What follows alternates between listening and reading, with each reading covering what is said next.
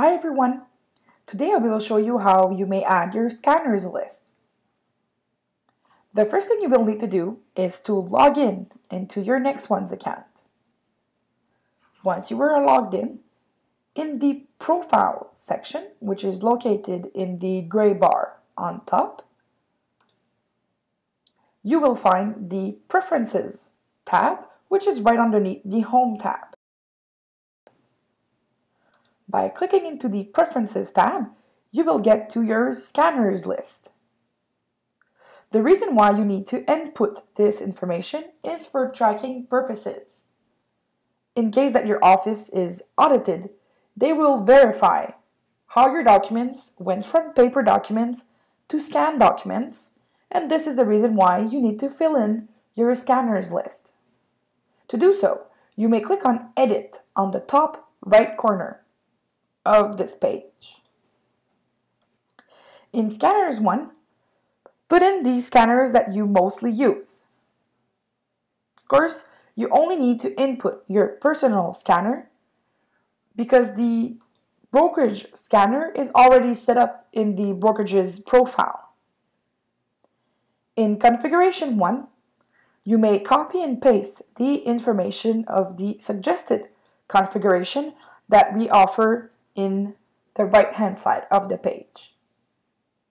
By clicking on Ctrl+C on your keyboard to copy, then clicking the field next to Configuration 1, and select Ctrl+V on your keyboard to paste the information into the Configuration 1 field.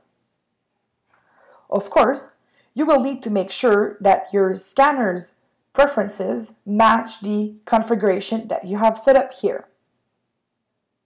The reason why we suggest you this configuration is to minimize the size of your documents. Of course, there is no limit of how many documents you may add into the NextOne system, but there is a limit on how heavy your document can be. Our limit is 7 megs per document. The reason why we have set up this limit is to allow you to send more than one document at a time when you're sending out emails from NextOne. So this is our suggested configuration. The document type should be PDF. The scanning quality should be 300 dpi or medium quality. It should be in text mode or document mode, not in picture.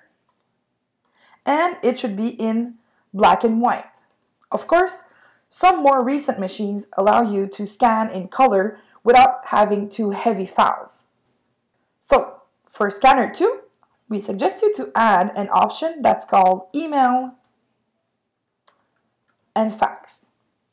The reason why we suggest you to add this is so that when you're adding documents, you will be able to choose these options.